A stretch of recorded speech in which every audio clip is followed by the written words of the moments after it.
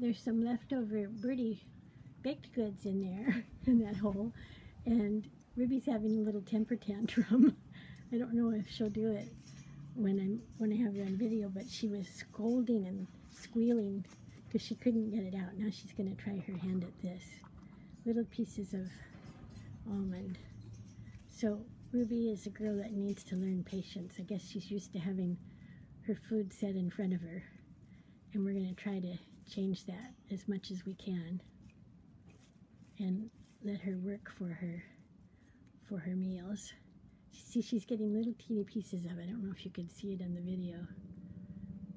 Are you going to squeal in frustration? The first time she did it, I jumped up thinking that she had caught her foot in something, only to find that she was roundly scolding it. She couldn't get her beak in there. So she might learn to put her toes in to pick it up. I'm not sure what's the best way for a bird to get things out of hidden places. But anyway, she's been working on this. This is a great toy. It's just a block of pine with, you know, holes and little openings drilled out. Very simple, but very effective. Right, Ruby?